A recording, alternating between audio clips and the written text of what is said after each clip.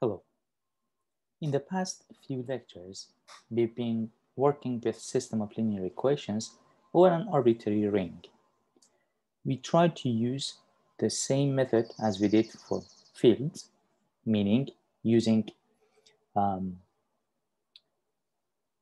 analog of the Gauss-Jordan elimination process over an arbitrary ring, and we had a fairly good success for Euclidean domains. Along the way, we also developed and studied module theory a bit. Now we want to go back and try to see how we can generalize the questions that we have been studying so far. For a long time, we have been studying single variable polynomials over a field. Then we looked at linear equations over a ring. Now there are two possible ways that we can extend our studies. Either we can work with a single variable polynomial and try to solve it over a ring, or we can go to multi-dimensional setting and try to solve a system of polynomial equations over a field. So we are going to do both of them, but as you can see, because ring of multivariable polynomials are successive ring of polynomials over single variables. So for instance, if I give you a ring of polynomials in n variables, you can view it as ring of polynomials in the last variable x sub n over the ring of polynomials with n minus 1 variables, as I've written it over here. So it is not surprising that if we have a good understanding of ring of polynomials with a single variable over an arbitrary ring, then that has implications for the second problem, meaning studying zeros of a multivariable polynomial over a field. So that's why we start with the first question. What can we say about ring of polynomials with coefficients in a given unital commutative ring? We want to understand ring theoretic properties of A bracket X, where A is such a unital commutative ring. Let's recall some of the results that we have already proved. We have already proved that F bracket X is a Euclidean domain, and therefore it's a principal ideal domain if F is a field. In fact, we also showed the converse of this statement, that if F bracket X is a PID, then F is a field. We also discussed that using the fact that the product of degrees would be summation of degree of the polynomials, assuming that there are no zero divisors in our coefficient ring, meaning it's an integral domain. If D is an integral domain, then using this degree equation, we show that dx is also a Euclidean domain.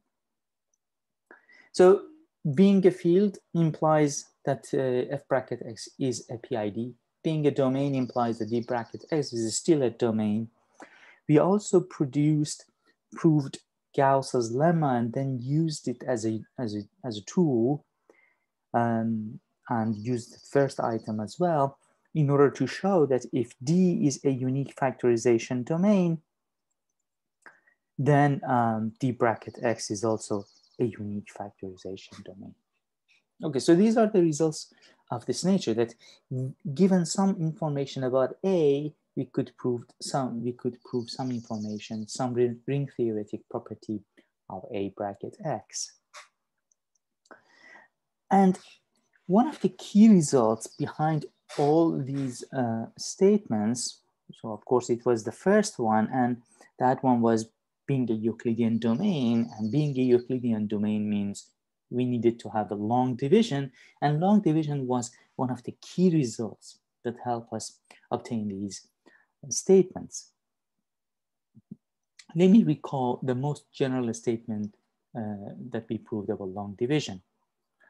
We showed that if we start with a unital commutative ring, if I give you a polynomial G in A bracket X, with the property that its leading coefficient is a unit in A, then we can divide an arbitrary other polynomial in a bracket x by g, get a unique quotient and a unique remainder. And what does that mean? So given f, I can write down f as a product of g, which means an element inside the ideal generated by g, plus a remainder, where the degree of the remainder, when we say it's remainder, it means that its degree is less than degree of g. And these pairs are, this pair of q, quotient, and remainder are unique. Again, the whole thing holds under the assumption that the leading coefficient of g is a unit. So in that case, we are getting a unique coset representative for the ideal generated by, so here we have that this is in ideal generated by G, so maybe I write it with blue.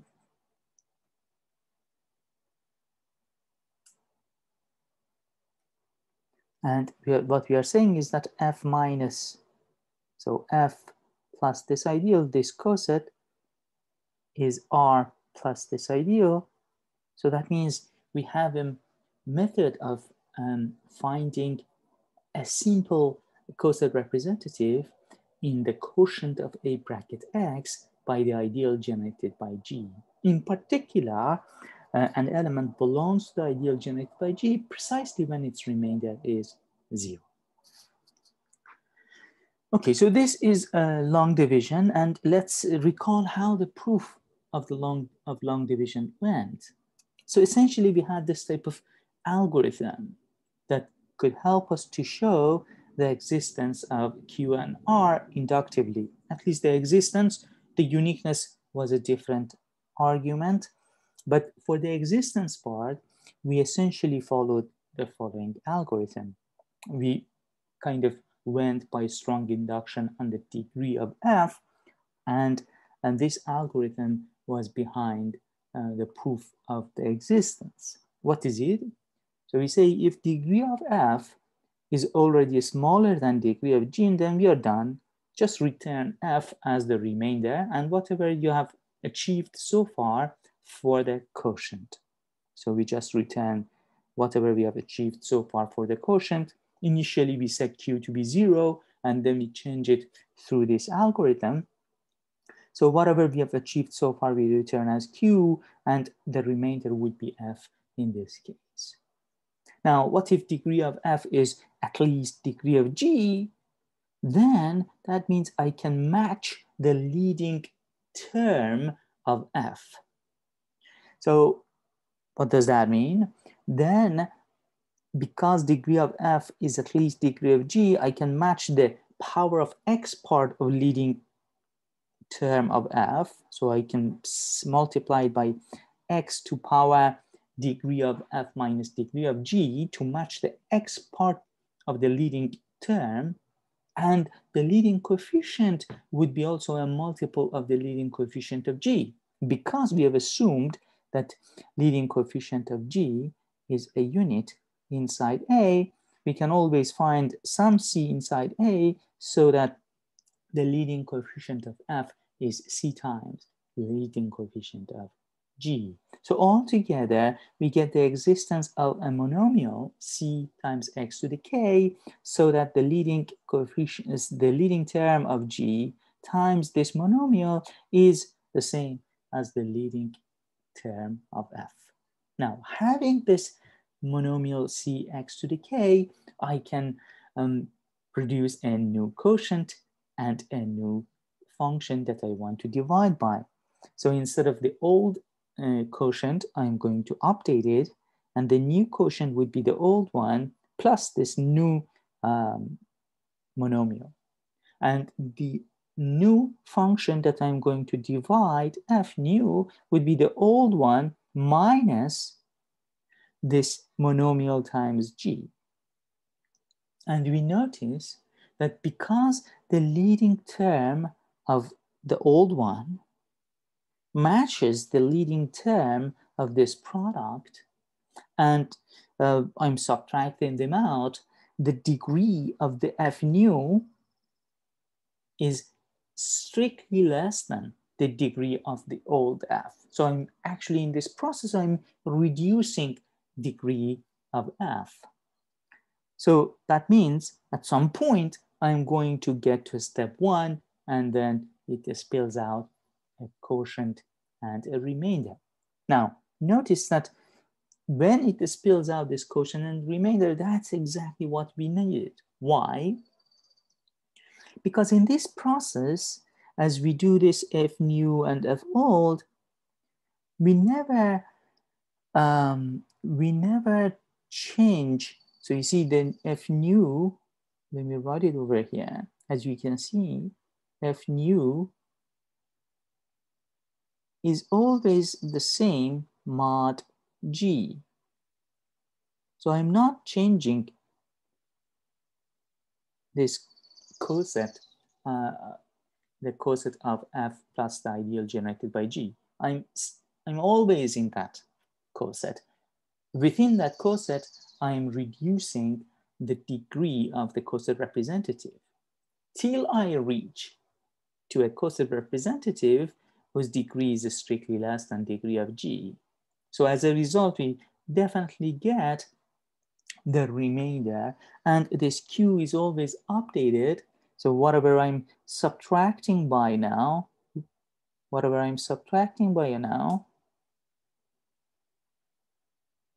so dropping the g, I'm adding to the quotient. So this means when I multiply this guy by g and add the f new, I get the old f. So altogether, we get that we get the long division algorithm and why the existence part of the long division algorithm works. Now, if you think about it, the key property that enabled us to come up with this algorithm is the following, that we can always clean up the leading term. We can always match it. We can always find it as a multiple of the leading term of g. So the key point has been that the leading term of f is indeed a multiple of leading term of g, unless the degree is small, unless degree of f is strictly less than degree of g. So unless I'm in the realm of remainder, I can always match up the leading term and clean it and go to a smaller degree. That's the key point in this algorithm. Now, you want to generalize this line of logic. We know that when I go to a bracket x and not in f bracket x, it has not all the ideals are principal. It has ideals that are generated by not a single g, but rather g1, g2, gn. So if I want to understand a simple coset representative for an ideal, then I need to have a generalized long division where I divide not only by a single g, but rather by g1 gn, so to speak. So I want to divide out by an ideal and find a simple coset representative. But from this ideal, I'm given certain elements, g1, g2, gn. And now I want to use these g sub i's to get a simpler coset representative. Okay, so let's think about it and how we can, what the problem is and how we can achieve it. So the following lemma is an indication and how one can formulate this type of question. And it is, in some sense, the easiest version of the future results that we are going to prove. But it's a good indication. It's a good indicator of how we can formulate these type of questions and what kind of, what we mean by a generalized long division. So suppose I give you not a single polynomial, but rather n polynomials in a bracket x. So g1, g2, gn. So when n was 1, when I was given when I give you only one polynomial, the condition that I impose was that the leading term, the leading coefficient is a unit. So alternatively, I can say that the ideal generated by the leading term is the entire ring capital A. Now I give you n binomials in A bracket X, and I give you the same type of condition. So I tell you that the ideal generated by the leading terms of GIs is the entire ring A. Now, can I produce a generalized division algorithm for these G sub i's? And the answer is yes, but in what sense? In the following sense: whatever polynomial you give me, I can always find a remainder such that degree of the remainder is strictly less than the max of the degree of GIs.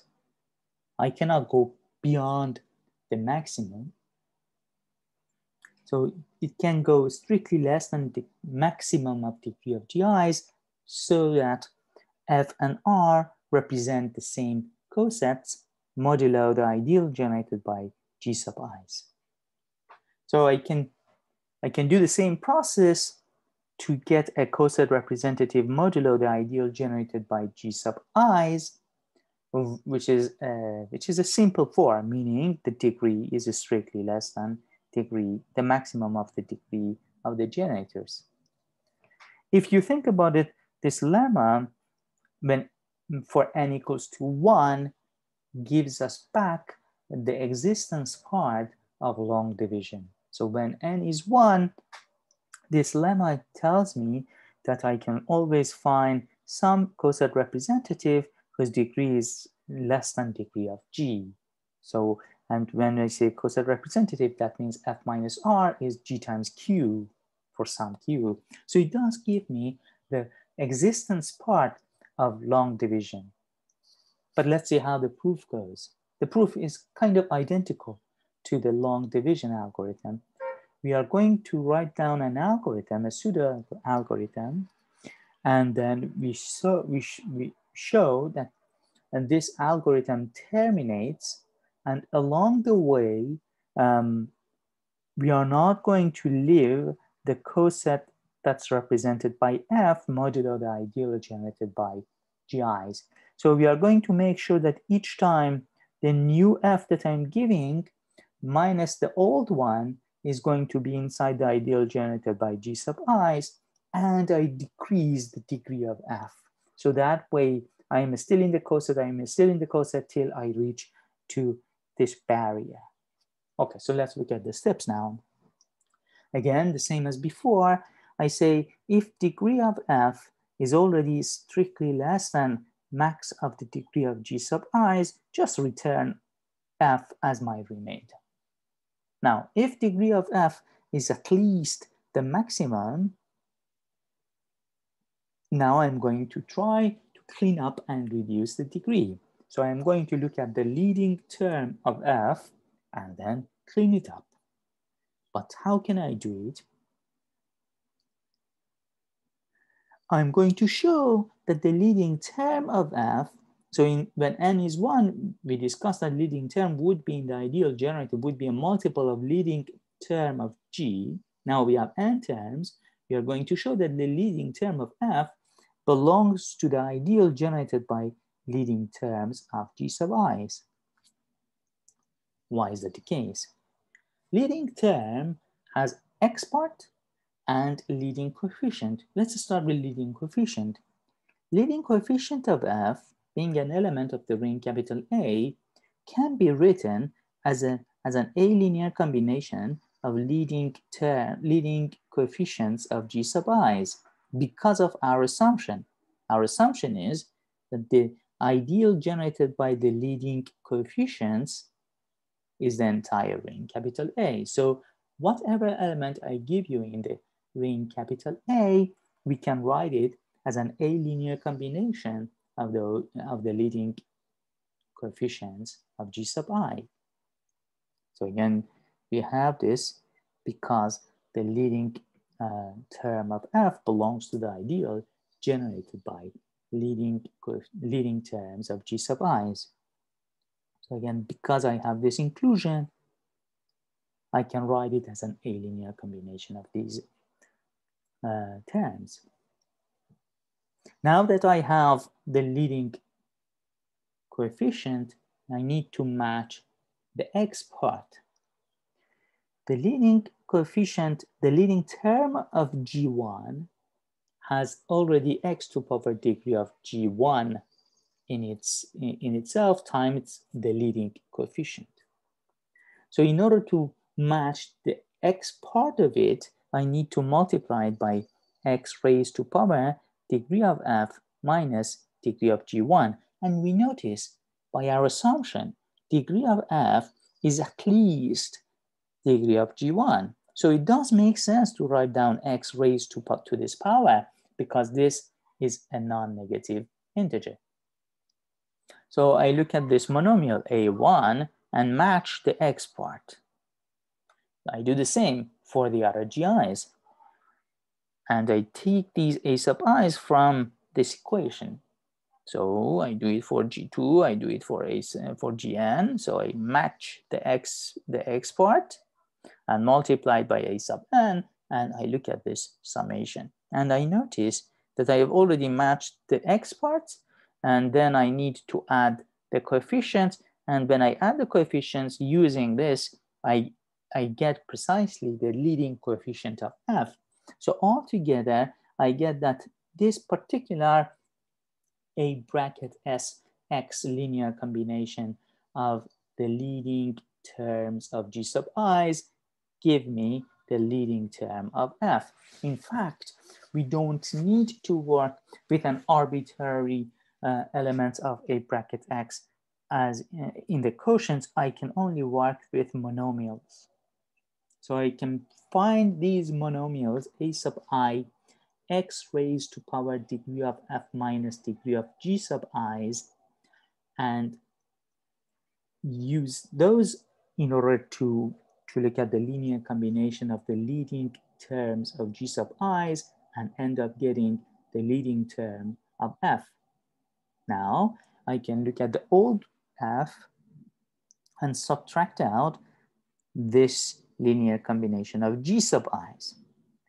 Because of the top equality, the equality that I've written over here, because of this equality, we see that the leading term of the linear combination that I'm subtracting is the same as the leading term of the old f. So when I subtract it out, the leading terms disappear, I get something of a smaller degree, and I put it to be the new one. Now I notice two properties of the new f. So first of all, because of this argument that I mentioned, because the leading term of this is the same as the leading term of the polynomial that I'm subtracting, I deduce that the degree of the new f is strictly less than degree of the old f. And the second thing that we notice is that the new one minus the old one is a linear combination of G sub i's with coefficients in A bracket x. That means that this difference belongs to the ideal generated by G1 dot Gn. That means they are giving me the same cosets. So that's exactly what I promised. Along this algorithm, I'm not leaving the coset represented by f, and I'm reducing the degree of the coset representative. So this algorithm terminates because at some point, degree of this coset representative would be smaller than the max of the degree of G sub i's, and I get the desired R. So we get the coset representative whose degree is strictly less than the max of degree of G sub i's.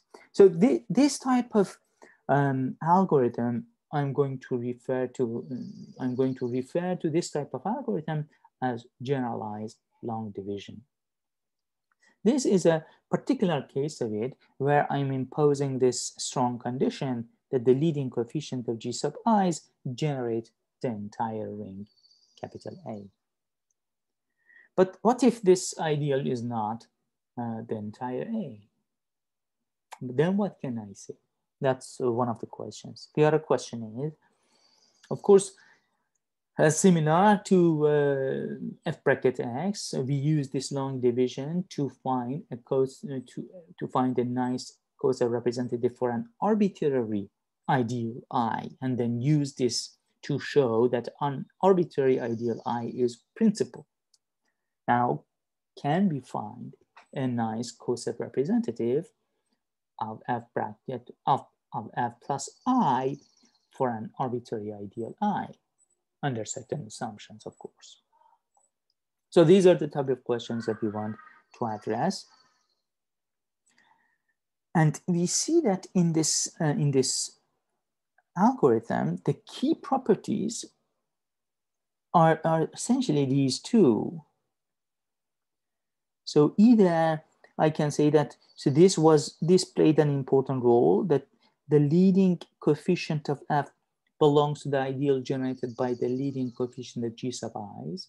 Or I can say that we used this in order to get this result. If I tell you that the leading term of f belongs to the ideal generated by the leading terms of G sub i's, then of course I can run this algorithm as we have it over here.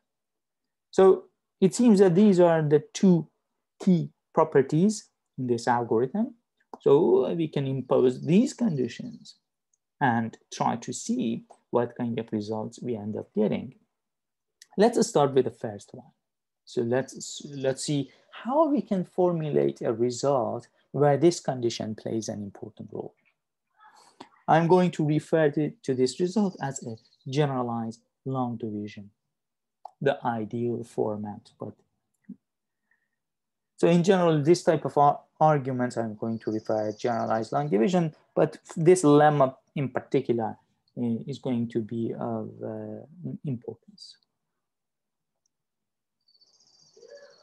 So suppose A is a unital commutative ring, and I give you an ideal in A bracket X. Again, I'm working towards trying to understand ideals of A bracket X.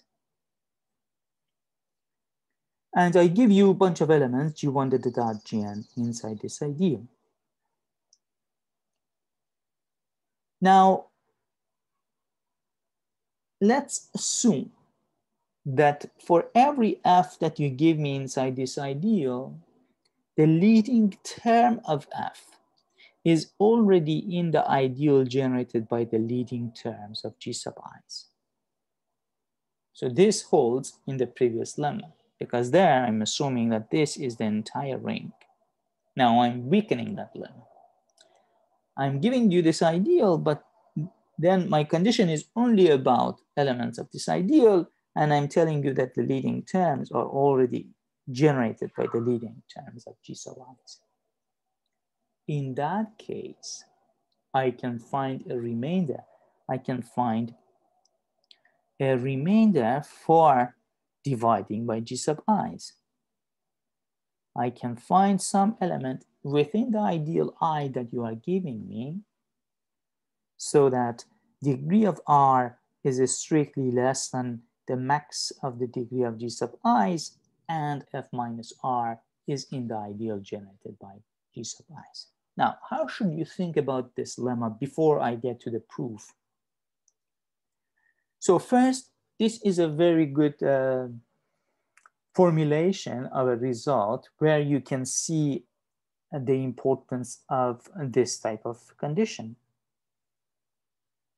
So this type of condition says if I have certain information about ideals in A, I can gain information about ideals in A bracket X. So that's one way of looking at this generalized long division. Having certain information for some ideals in A, gaining some information about the ideals in A bracket X. That's one way of thinking about it. The second way, when A was a field, the way that we showed every ideal is a PID was like this, that we picked an element inside this ideal I, we divide out by this by this element gets something of a smaller degree inside the ideal.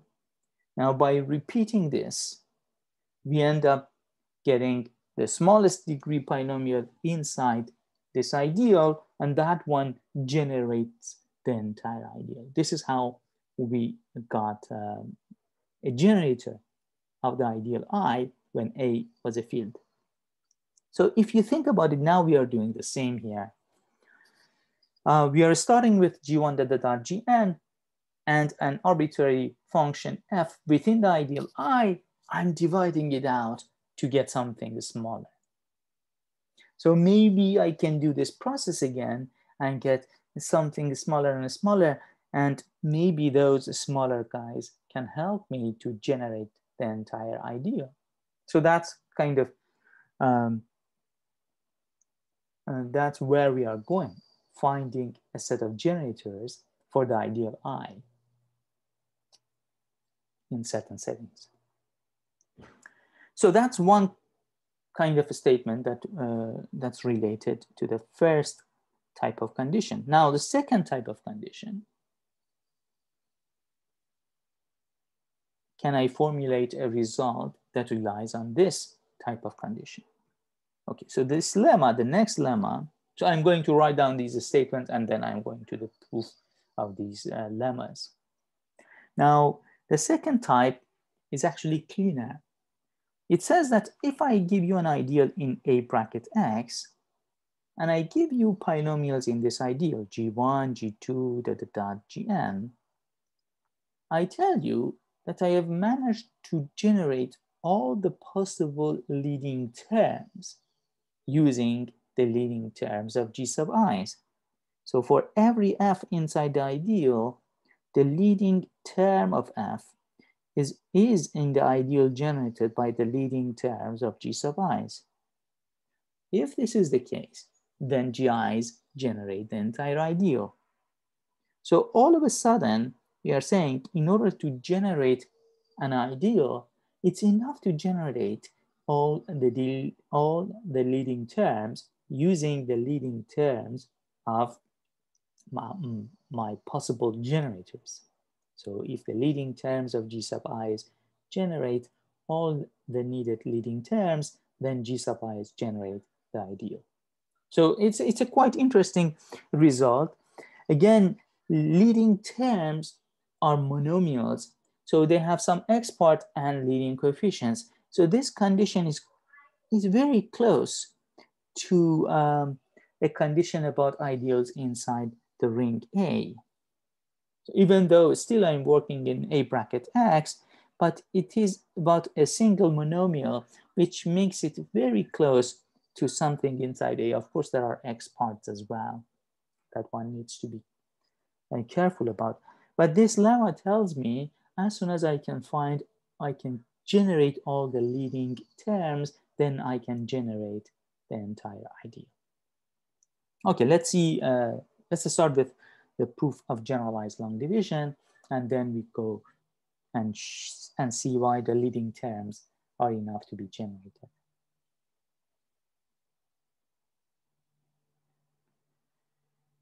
Okay, so the proof is quite identical to the proof of the previous generalized long division, where the ideal generated by all the leading coefficients was the entire ring of coefficients capital A.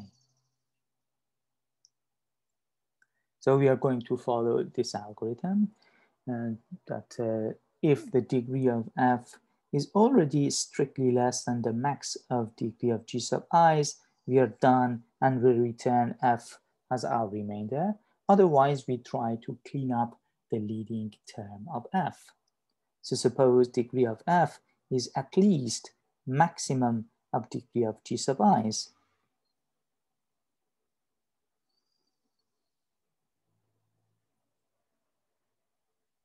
Now I want to match the leading term of f.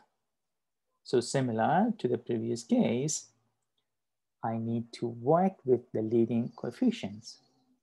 Here the assumption is that f is inside I. So by our hypothesis, we already know that the leading coefficient of f is in the ideal generated by the leading coefficient of g sub i's, which means the leading coefficient of f can be written as an A-linear combination of leading coefficient of g sub i's. Now I can use these c sub i's and use the assumption that degree of f is at least degree of g sub i's to match the x part. So here m is degree of f, m sub I is degree of g sub I, and remember m is at least m sub i's. So these are non-negative integers. So it does make sense to talk about x raised to power m minus m sub I. Now these x powers match the x part of this term and this monomial. When I multiply them, they match the degree of the monomial leading term of f. And these c sub i's, when I multiply them by the leading term of g sub i's and add them, they match the leading coefficient of f because of this equality. So altogether, we get this equality, that the leading term of f is this particular linear combination of leading terms of g sub i's. So I can repeat the previous algorithm, meaning I let the new f to be the old one minus this particular linear combination, a bracket x combination of g sub i's. Because of this star, because of this equality, we know that the leading term of this thing that I'm subtracting is the same as the leading term of the old f. When I subtract them, the new one is going to have smaller degree. Now, the thing that I'm subtracting, this guy, belongs to the ideal generated by g sub 1 da da da, g sub n. That means the coset that the new one represents modulo this ideal is the same as the old one. So I'm not leaving the coset represented by f modulo the ideal generated by g sub i's. I'm always in the same coset. Within that coset, I'm reducing my the degree of my coset representative. And finally, because my initial coset representative belongs to I, and this is a subset of I, the entire coset that I'm working with is a subset of I.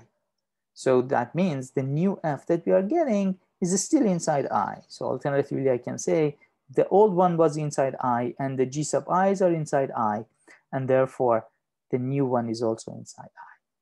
So within this algorithm, I'm not leaving I, I'm not leaving the coset represented by f modulo the ideal generated by g sub 1 da da da g sub n, and I am reducing the degree of coset representatives. So that means the whole process, the whole algorithm terminates, and the outcome has the desired properties. The outcome R is going to be in the same coset as f modulo the ideal generated by g sub i's. It's going to be inside I, and it's going to have degree strictly less than the maximum of degree of g sub i's. That's exactly what we were looking for. Okay, now we are done with the what we call generalized long division. Now let's go and see why it's enough to generate leading terms of an ideal using leading terms of our possible generators. So again, this is what we want to show. I is an ideal of a bracket x. The assumption is that for every g that you give me inside this ideal, the leading term of g belongs to the ideal generated by the leading terms of g sub i's. From here, I want to deduce that I is generated by g sub i's. Okay, so let's see how the proof goes. It's kind of similar to the previous arguments with a bit of subtlety. I will point it out when we reach to it. So because G sub i's are inside the ideal I, clearly the ideal generated by G sub i's is a subset of I. So this part is easy. I want to show the other way around, but let me reduce the noise.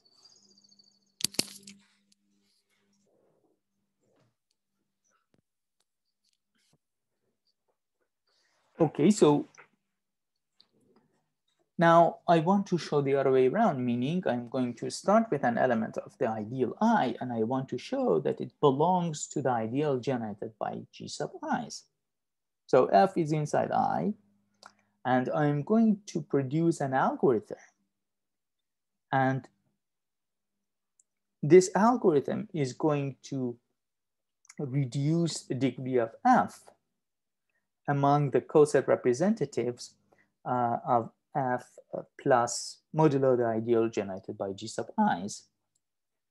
And I show that this process actually terminates with 0. And therefore, F should belong to the ideal generated by G sub i's. So the idea is similar as before. This time, however, there is not going to be any condition on any step 1 condition. So any condition on the degrees. We show that we can always clean up the leading term of F, and at the end we end up getting with the 0 binomial. So let's go through the argument. So I start with this binomial F, and we are essentially using a strong induction on the degree of F to show that F belongs to the ideal generated by G sub 1 dot G sub n. Okay, so that means it's enough to subtract F by something in the ideal generated by G sub i's and reduce its degree. As soon as I do that, I can use the induction hypothesis, the strong induction hypothesis, and finish the proof. Now, I want to clean up the leading term of F, but what do I know? What is my hypothesis? By hypothesis, I do know that the leading term of F does belong to the ideal generated by the leading terms of G sub i's. So the idea is write it as a linear combination in A bracket X and try to subtract. The only subtle thing is that here, because these coefficients Q sub i's are not monomials necessarily, I have to be careful. I cannot simply subtract and say that I'm not introducing new leading terms. Right? So I have to make sure that these subtraction that I'm introducing actually has a smaller degree. So I have to make sure that I'm not introducing larger terms in my linear combination. So that's what I'm going to argue. In fact, I'm going to say that if a monomial is in the ideal generated by other monomials, then it can be written as a linear combination of with coefficients that are monomial as well. So I want to say I can replace Q sub i's by monomials. That's going to be our first step, an important step. We are going to come back to this type of statement later. Not in today's lecture, but later we'll come back to this type of argument. Ideals that are generated by monomials play an important role, as you can see. So, by hypothesis, the leading term of F is an A bracket X linear combination of leading terms of G sub i's. That means for some polynomials Q sub I, we have this equality. Now, suppose degree of F is M and degree of G sub i's are M sub i's. That means what? So this is a single, this is a monomial. It has only one term. This has only one term. Q sub i's might have multiple terms, but the only relevant term is going to be the term that after multiplication by the leading term of G sub I matches the degree of leading term of F.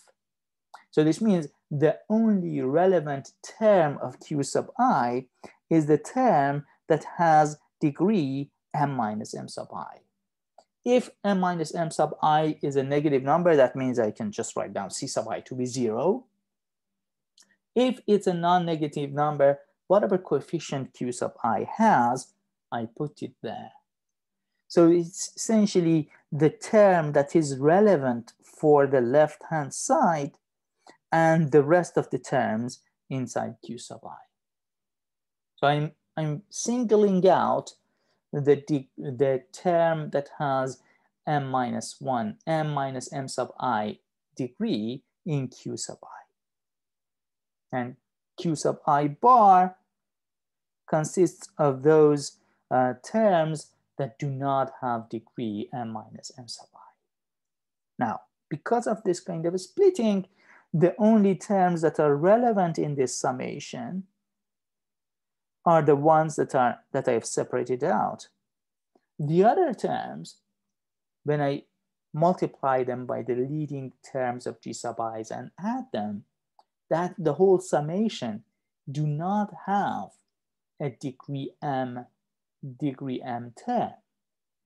So when I consider this, and as I distribute, this binomial do not have x to power m in it. This binomial do not have x to power m in it. So when I add them, there is no x to power m in this summation.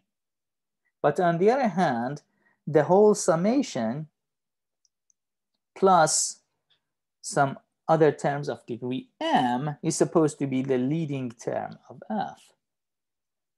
That means this summation is 0. Again, because pay attention, whatever this summation is, plus this one, these are the terms that I have singled out from Q sub I. So this summation plus this summation is supposed to be the leading term of f. This summation is going to be a single monomial of degree m. This summation has no degree m terms, and this equality over here is an equality over ring of polynomials. This means that all the coefficients should be the same. Because this side has no term of degree different from m, and this part consists of all the terms that have degree different from m, we get that this summation should be 0. So altogether, we are writing the leading term of f as a monomial linear combination of leading terms of G sub i's. Having this kind of monomial linear combination of leading terms of G sub i's, we are in a good position to go through the previous algorithm, meaning I'm just going to consider f minus this linear combination of G sub i's that are coming from these monomials. So I look at this linear combination of G sub i's, and I notice that degree of each one of these terms is at most m, right? Because m sub I is degree of G sub I. So when I multiply them, I get at most degree m. And notice that if m is less than m sub I for some I, C sub I was supposed to be 0. So that term do not appear at all anyway. So altogether, we get that the degree of this side cannot be more than m, but at the same time, the degree m term cancels out because of this equality over here. So altogether, we get that this new f that I'm giving you, this f bar that I'm defining over here, is of a smaller degree.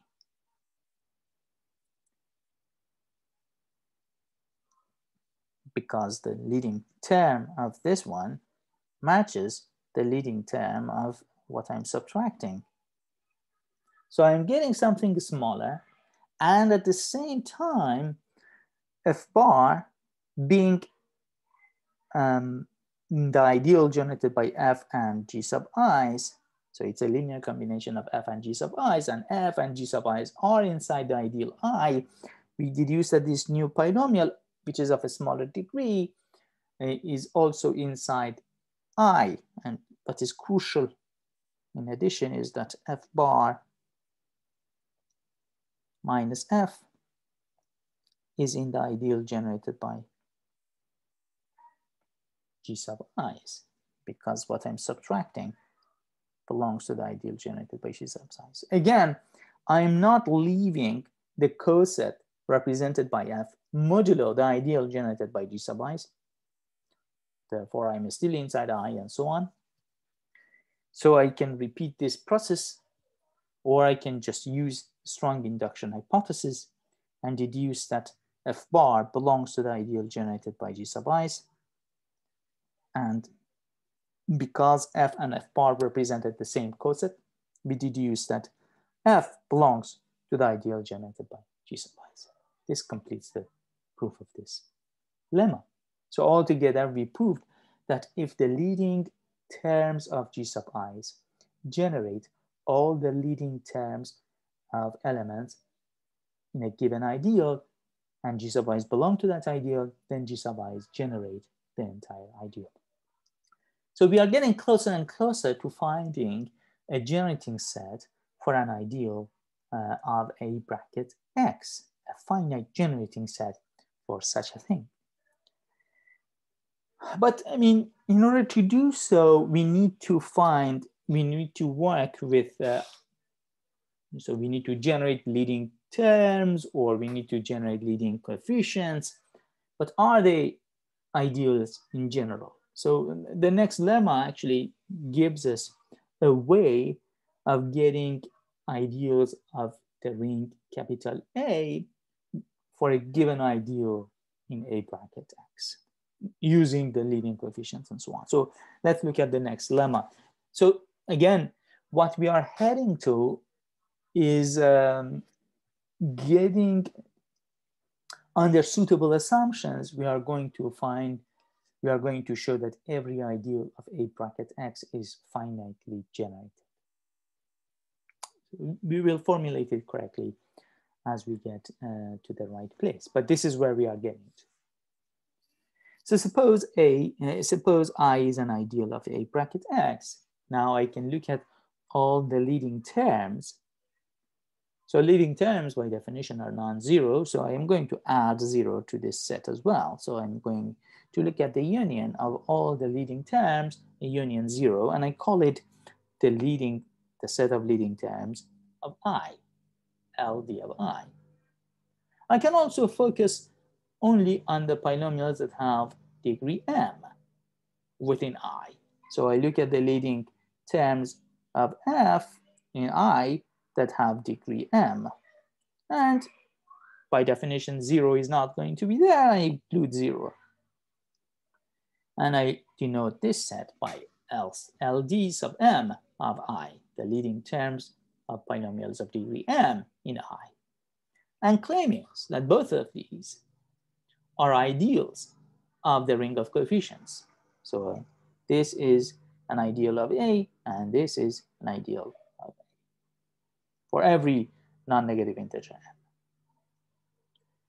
So for instance, for m equals to 0, I'm looking at what are the constant polynomials that are inside I, and so on.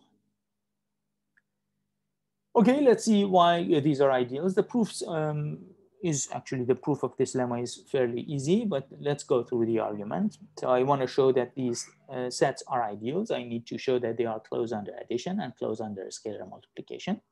Let's start with addition. So suppose C1 and C2 are two elements in the set of leading terms, leading coefficients of I. That means they are leading coefficients of some elements of the ideal capital I, which means I can find F1 and F2 in I, in the ideal I, so that the leading term of this polynomial is this constant C sub I times some power of X. I want to work with C1 plus C2. I want to show that C1 plus C2 is also a leading term inside this ideal. But unfortunately, I cannot simply add F1 and F2 because the terms, these polynomials do not have the same degree. So when I add them, the leading terms do not necessarily add up. So the first thing that we need is to level them. So we need to make sure that they have the same degree. So that's rather easy. How? We take the max and then multiply one of them by a power of x to level them up and then add. So let's do that. So first thing that we notice that if C1 plus C2 is already 0, then we are done because the summation belongs, 0 belongs to this set. So if it is 0, we are done. So let's assume that it is not 0. Then I'm going to look at the degrees, match them, meaning I multiply the one that has a smaller degree by appropriate power of x and put it in the same level. Now, x to power m2 minus m1 times f1 has degree precisely m2. The leading term of this product is the leading coefficient is c1 times x to power m2, and the leading term of f2 is c2 times x to power m2. So all the other terms in this summation have a smaller degree. And the largest term is precisely this one. And because I'm assuming C1 plus C2 is not 0, this actually doesn't disappear. So it is indeed the leading term of this polynomial. And because F1 and F2 are in the ideal I, this also belongs to the ideal I. So altogether, we get that C1 plus C2 is either 0 or the leading coefficient of this polynomial that belongs to I. And in either case, we deduce that C1 plus C2 belongs to the leading terms of ideal I. Okay, now we show that it is closed under addition. Let's see why it is closed under scalar multiplication. I pick some element inside the ring capital A. I want to show A times C1 belongs to the same set, the leading terms, the leading coefficients of I. So if A times C1 is 0, we are done. It is inside the set anyway. Now assume that it's not 0. Then when I multiply F1 by A, clearly the leading coefficient of this polynomial would be A times C1. So therefore, A times C1 is inside the set of leading terms of I. So with this 1 and 2, we deduce that this is an ideal of the ring A. The other one is actually easier because for the other one, we do not need to level up the polynomials. I can simply add them. So if C1 and C2 are in LD sub m of I, that means I have polynomials of degree m in I. I have F1 and F2 in I, where the leading term of Fi is C sub I times x to the m. So this, it should be precisely that one. M is the same. Now I can simply add them and notice that if C1 plus C2 is 0, I'm done. Otherwise, the leading term of the summation would be precisely sum of the coefficients times x to the m. So I'm getting another polynomial of degree m inside the ideal I with leading coefficient C1 plus C2. So C1 plus C2 in either case belongs to LD sub m of I. Now I need to argue why it is closed under scalar multiplication, and it's an identical argument. So either A times C1 is 0, in which case we are done. Otherwise, the leading term of A times F1 is AC1 x to the m, which means that A times F1 is of degree m, and its leading term is its leading coefficient is A times C1.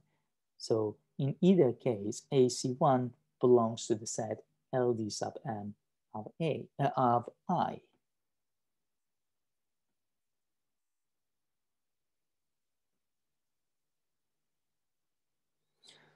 So we deduce that this is an ideal of the ring capital A. Okay, now we are in a good stage, a good place to formulate and the result that we have been working towards. As I've mentioned, we are trying to show that under suitable assumptions, every ideal of A bracket X is finitely generated. Let's recall that a ring is Noetherian precisely when every ideal of that ring is finitely generated. So when I say under suitable assumptions, we want to show every ideal of A bracket X is finitely generated, I am telling you that we want to formulate a result where under suitable assumptions, we end up getting that A bracket X is a Noetherian ring. Okay, so the statement is precisely this. I mean, it's not surprising that if A bracket X is Noetherian, then A should be also Noetherian. It's a good exercise, try to show this direction. But the next theorem is the important result, which is the converse of this statement. If A is Noetherian, then A bracket X is Noetherian. So that's called Hilbert's basis theorem. This basis is different from the basis from the vector spaces and so on. It's kind of, so at the time, for a generating set of an ideal, the word basis had been used as well. So Hilbert showed that if A is Noetherian, then every ideal of A bracket X can be generated by finitely many binomials. So that means A bracket X is also Noetherian. So that's called Hilbert's basis theorem. If A is Noetherian and you're in a unital commutative ring, then if A is Noetherian, then A bracket X is also Noetherian. That's an important result. We are going to use it later as well. Let's see how the proof goes. So I want to show that every ideal of A bracket X is finitely generated. By a lemma that we proved, if I want to generate I by G1 Gn, it's enough to show that the leading terms of elements of I can be generated by the leading terms of finitely many elements. So this turns our task to showing that the set of all leading terms of a given ideal I can be generated by finitely many elements. So that's our goal. We want to show we can find G1 so it's enough to show the following lemma, that if A is a Noetherian unital commutative ring and I is an ideal, then if I look at the ideal generated by all the leading terms, this is a finitely generated ideal. So I can find G sub i's inside the ideal I and generate this using the leading terms of G sub i's only. So if we show this lemma, then by the previous statements that I've mentioned, by the previous lemma, we can deduce that G sub i's generate the ideal I, and that shows that I is finitely generated. So our goal is to show this lemma, that I can generate all the leading terms. Okay, so, but what is my assumption? My assumption is about the ring of coefficients. So instead of working with leading terms, I can work with leading coefficients. Leading coefficients is an ideal of A. Therefore, it's a finitely generated ideal because I assume that A is Noetherian. So this is a finitely generated ideal, which means this can be generated by leading terms of finitely many elements of the ideal I. So I can find F1, F2, Fm inside the ideal I and generate the entire leading terms of I. Now we are in the setting of generalized long division. We are given an ideal, finitely many elements inside this ideal, and all the leading terms are generated by the leading terms of f sub i's. It's exactly the setting of generalized long division. What was the conclusion of generalized long division? The conclusion of generalized long division was that whatever you give me inside the ideal I can reduce its degree within the coset of f and the ideal generated by f1 So let's write it precisely. So suppose f belongs to I and its degree is at least the max of the degree of f sub i's. What we showed in the generalized long division was that I can generate its leading term using the leading terms of f sub i's. So we argued this and then we subtract this and then we proceeded by the algorithm that we had. But at this point, we want to only work with the leading coefficients. That's why I focus only on the leading term, not leading coefficient. We want to focus on leading terms. That's why I just work with the essential step in the proof of generalized long division. The essential step said that if f belongs to this ideal and its degree is at least the maximum of degree of f sub i's, then the leading term of f can be matched by a linear combination, a bracket x combination of leading terms of f sub i's. So in this case, we are fine. So if degree of f is large, we are in this finitely generated ideal. So we are in good setting.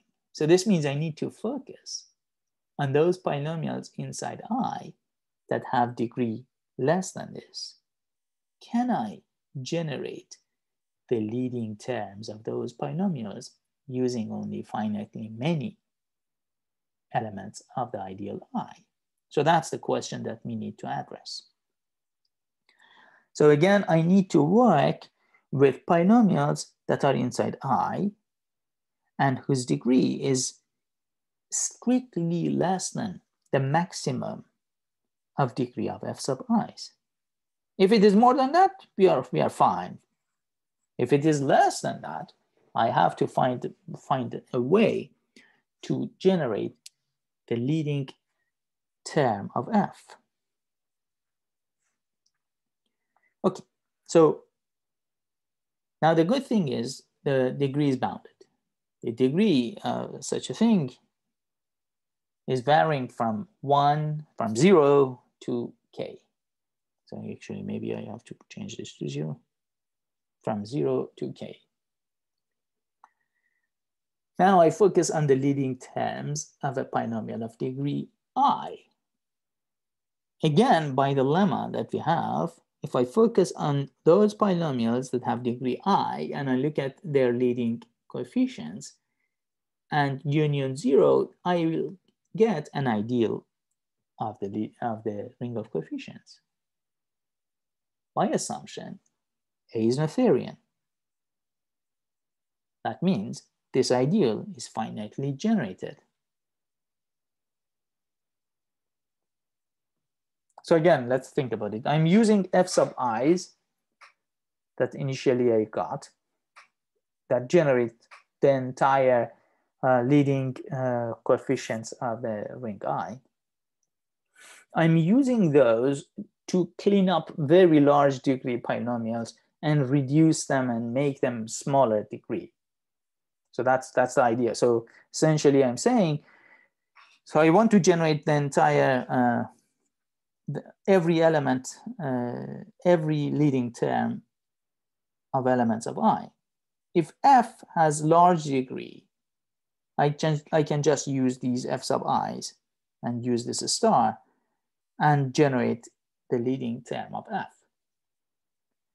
But if the degree of f is smaller than the maximum of these degree of these ones, fi's cannot help me I need new elements inside I that can generate the leading term of F. So for those ones, I'm doing the next step. For every I from 0 till this max degree, I look at the ideal of A that comes from the leading terms, leading coefficients of polynomials of degree I inside the ideal capital I. Because A is Noetherian, this is a finitely generated ideal, which means I can find finitely many polynomials inside the ideal capital I that have degree small I, and their leading term generate, their leading coefficient generate this ideal LD sub I of capital I. Now my claim is that this is good enough for us to get the claim. So now I want to pass from leading terms to from leading coefficients to leading terms. So here the equality that I have is at the level of leading coefficients. Now I want to pass to leading terms, and the key point is that now these guys, all of them have the same degree. So it should not be hard to pass from the leading coefficients to leading terms. So again, this is what I want to show, that if F is inside this ideal and its degree is fixed and it is I, which is smaller than K, then the leading term of F is in the ideal generated by the corresponding leading terms. Again, because the degree is I and it is inside this ideal, the leading coefficient belongs to this ideal, and therefore it is generated by the leading coefficients of F sub I1, F sub I2, and so on. And that means an A linear combination of these elements give me the leading term, the leading coefficient of F. Now I simply multiply both sides by x to power m, x to power I. When I multiply both sides by x to power I, because F is of degree I, and these polynomials are of degree I as well, I get that the leading term of F is the same as this A linear combination of leading terms of F sub ij's. All of a sudden, we are getting the claim. We are getting that the leading term of F is inside the ideal generated by these leading terms. So we are done, because if F is of larger degree, if the degree of F is at least K, then the leading term of F belongs, to the ideal generated by the leading terms of F1 Fm. If the degree of F is smaller than K, then it should belong to the ideal generated by the leading terms of Fij's. So if I put F sub i's and F sub ij's together, then we deduce that for every F inside this ideal, the leading term of F belongs to the ideal generated by the leading terms of F sub i's and leading terms of F sub ij's, as I varies from 0 to K and J varies from 1 to I, n sub I. So these ones can help us to deal with a smaller degree polynomials, and these ones can help us to deal with larger degree polynomials. Altogether, we get that all the leading terms appear in this finitely generated ideal, and therefore by a lemma that we had earlier, these polynomials f1 fm, f sub ij's generate the entire ideal I. That completes the proof. That shows that every ideal in A bracket X is finitely generated, and so Hilbert spaces theorem is deduced. Hilbert spaces theorem is crucial. It's important result. It shows us that a lot of rings that we have been working with are Noetherian. For instance, using this inductively, I can deduce that if A is Noetherian, then the ring of binomials, multivariable binomials with coefficients inside A is also Noetherian. It's a simple induction. I add one variable at a time because, so if n is 0, there is nothing to prove because A is Noetherian. Otherwise, I go to the induction step. And by the induction hypothesis, this is Noetherian. I want to add one more variable, but this is a Noetherian ring. When I add one more variable, it is still Noetherian because of the Hilbert spaces theorem. So that's how we can use simple induction to show that multivariable polynomials with coefficients inside a Noetherian ring are Noetherian. As a consequence, the ring of binomials with coefficients in the ring of integers, multivariable polynomials, or multivariable polynomials with coefficients inside a field, both of them are Noetherian. And this is because Z is a PID, it's Noetherian, and F is a field. It has only two ideals, 0 and the entire thing, so it is also Noetherian. So because Z and a field are Noetherian, by the previous corollary, we deduce that these rings are Noetherian. Now, this corollary is important because this shows that every finitely generated ring and every finitely generated F algebra is Noetherian. But I have to tell you what I mean by finitely generated ring and finitely generated F algebra. So let's define these notions, this notion, and then we formulate the statement that I just mentioned. What does finitely generated ring means? So let's still work with unital commutative rings. So such a ring we call a finitely generated ring, or we say A is finitely generated. If I can find finitely many elements inside this ring, so that the smallest subring of capital A that contains these elements is the entire ring, capital A. Alternatively, what does that mean? So if I give you A1, A2, AN inside this ring, and I want to create a subring out of them, I have to add, I have to subtract, I have to multiply. It's like taking a polynomial of A sub i's with coefficients inside Z. But Z, what I mean by Z is working with the unity, the identity of the ring A. So we've seen this map long ago that sends M to M times 1 from Z to A. So we use this to also define the characteristic of a ring A. We've seen that this is a ring homomorphism. So either it gives us a copy of Z inside A, or if the characteristic is not 0, it gives us Z sub K inside A. But whatever polynomial in terms of A sub i's that I give you, with coefficients inside the image of this ring, would be a subset of A, and any subring that contains A sub i's should contain these. And vice versa, if I just work with these polynomials in terms of A sub i's, that form a ring. So that means that's an alternative way of thinking about it. When I say a ring is finitely generated, it's essentially this. It's generated by, this is polynomial values at A sub i's. I'm going to formulate this in a more precise way. But let's define what is an finitely generated F algebra. When we say F algebra, I'm going to make it, I'm going to only work with F algebras where F is a field. It essentially means that F is embedded inside this ring. So an F algebra, a finitely generated F algebra, is of this form.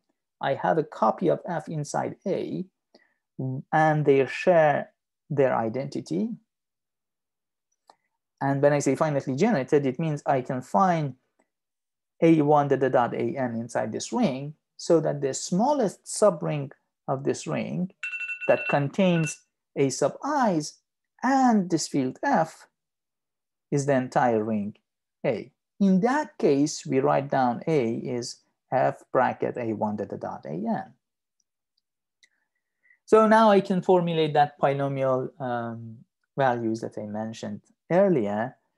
So essentially, we are looking at the evaluation map from the ring of polynomials from the ring of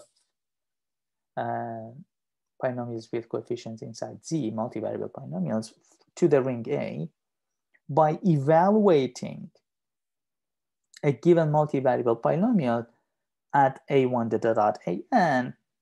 Now, with the subtlety that I have mentioned earlier as well, that the coefficients, they cannot be inside Z anymore, I have to put it in the copy of Z, or the quotient of Z inside the ring A via the map that sends M to M times 1.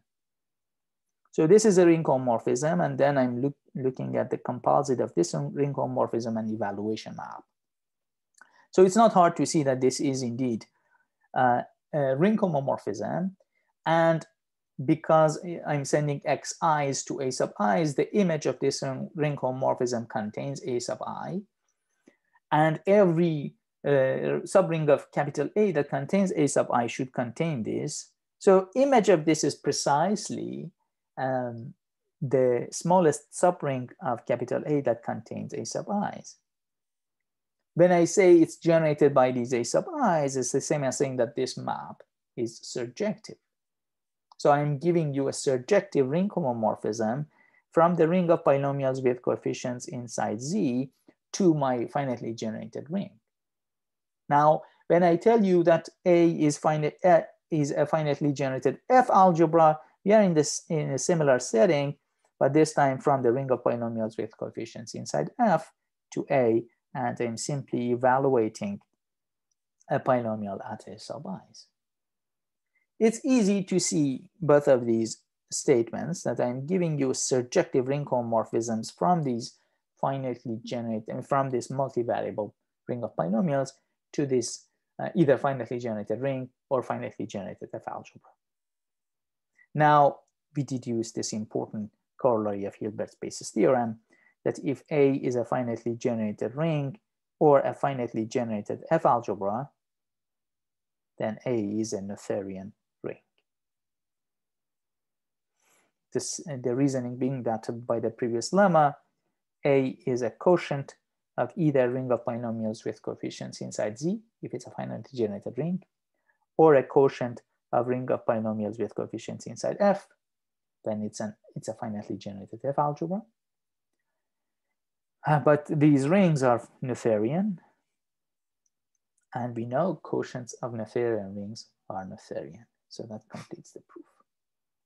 So next we will see how we can understand or try to understand zeros of multivariable polynomials using these type of generalized division algorithms for multivariable polynomials.